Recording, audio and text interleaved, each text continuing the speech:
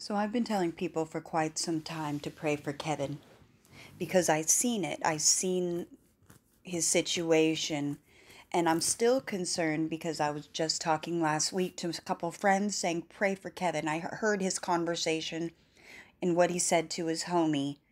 I heard it. I heard it loud and clear. He was on his live. Not a whole lot of people were on, much less caught it, but I sure the fuck did. When he said he was not coming back for another season and that he was only going to be using his light body, I'm like, okay, well, he knows hoodoo, houdon, the crafts, and so forth. So I'm like, okay, does he maybe just mean in that regard, or is he speaking masonry, like that he's only going to speak maritime? And then I was like, no, the gates are open. Because right now, Aldebaran, the Death Star, is up. The exit, which is Capricorn, is open right now. The portal, so the death portal's open, in other words. So this article here from January 21st, 2022, so 121222, Kevin Gates reveals he planned to kill himself in 2020. Fans changed his mind. Man, I'm about to kill myself, the rapper said. He also shared he had written a letter. Man, I've been praying for him for a while because I've seen the signs. And I hate that people make fun of his, or not make fun, but make light of his previous abuse because he was a victim as a child of sexual abuse. And oftentimes, unfortunately, men's abuse gets overlooked because they say it's, for some reason, some people think it's not as relevant, valid, whatever, which is wrong. It is just as valid. It does not matter. Abuse is abuse. It doesn't matter if you're male or female. So let's see. Rapper Kevin Gates has never shied away from his mental health struggles and now reveals that he had contemplated killing himself in December 2020. I'm still wondering. I'm praying for him. I really am. In a new interview on Big Facts with Big Bank DJ Scream and Baby Jade, the artist said that he planned to end his life and even wrote a letter. The rapper credits a fan for changing his mind.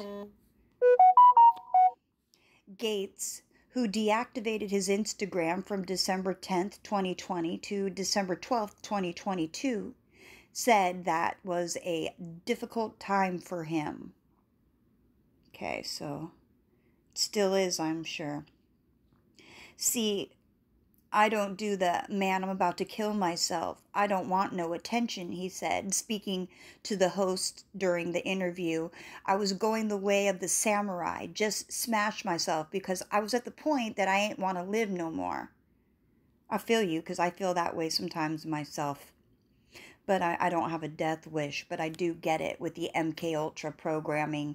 If you have a green light program that's been activated, that means that that's activated your death programming, Omega programming. The Cartel Swag artist said that before deactivating his IG, he headed to Cabo and put on a birthday party for his daughter. Yeah, man,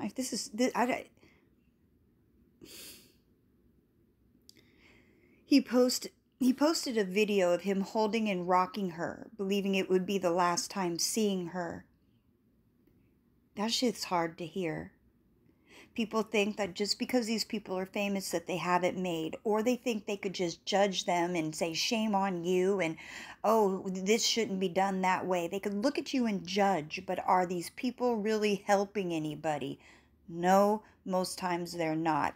Sadly, most of these people in their lives either have fans who adore their music but don't see their personal life, or they have handlers who are controlling the business and then don't want them to have anything outside of that, hold them to all kinds of contractual obligations, have them see doctors that put people on medications to make it easier, to make you more malleable to the programming.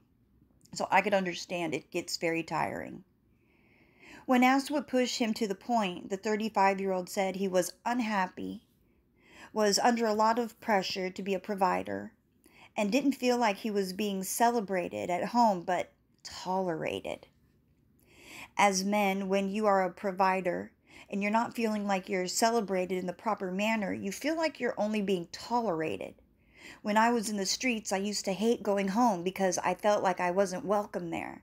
Y'all act like I'm doing what I'm supposed to be. Y'all act like I'm just doing what I'm supposed to be doing, he said, adding, we so busy being tough and harboring all these resentments and emotions and that shit we deal with.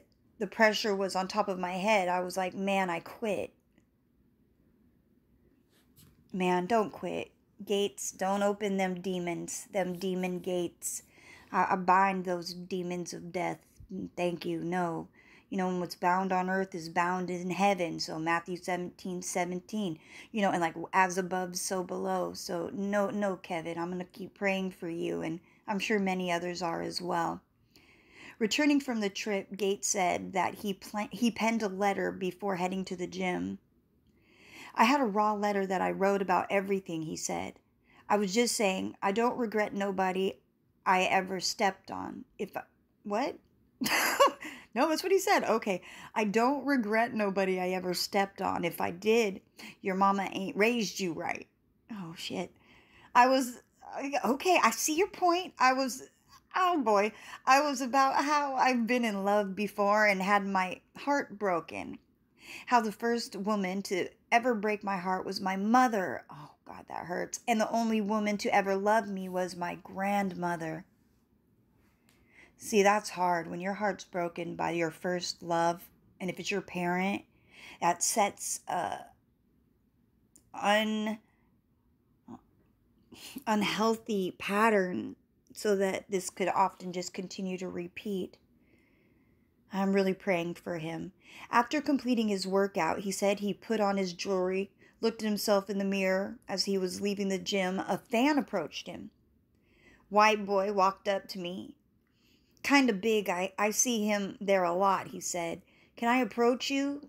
He like, man, your music, it's the only thing that makes this crazy world make sense. I was like, man, the world's a cruel place. Trust me, I know, said Kevin. That was then. Fuck, I can't even read, but that's not shocking. Y'all know I be stuttering all over the fucking place, stuttering Stanley. But whatever, I'm doing the best I can.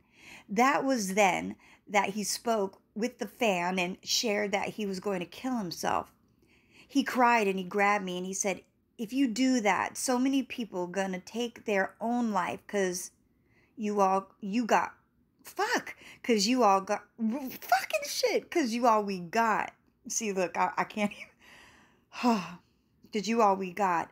This shows you how God works through people, Gates continued. I said, you know what? I guess I'll stick around a while. It's true though, man. A lot of people uplift and help one another. We all save one another daily. We save one another by being kind. We save one another by saying, hey brother, how are you? You save another person by smiling. You save another person by simply acknowledging their existence. You don't leave people behind. You don't throw them to the side. You don't make assumptions. Just have compassion, people. Have compassion. Following the encounter with the fan, Gates said that he gave himself 3 days to consider his next move. He chose to head to Puerto Rico to reconnect with himself. When I disconnected my Instagram and stopped making comparisons to my life and other people's highlight film and just started living for me and really appreciating the good things about myself, and love what you have and have all that you need and really engaging with myself in the world. That's what really shook me all the way, he said. If I only help one person with my story, with everything I've been through, then I've served my purpose. Kev, I'm really rooting for you because I heard you loud and clear on the Instagram. I don't know if I messaged you or not. I know I said something at the time because I heard that light body comment. And that was just weeks ago. You said you were only going to use your light body and you weren't going to be reincarnating here. I heard it loud and clear. And I am praying and bridging the gap as much as I possibly can. You know, if more of us push out good energy, and look out for one another instead of looking at these people simply as your entertainment form, and if you look at them as human beings, think of what we could do together. All right, everyone. Peace.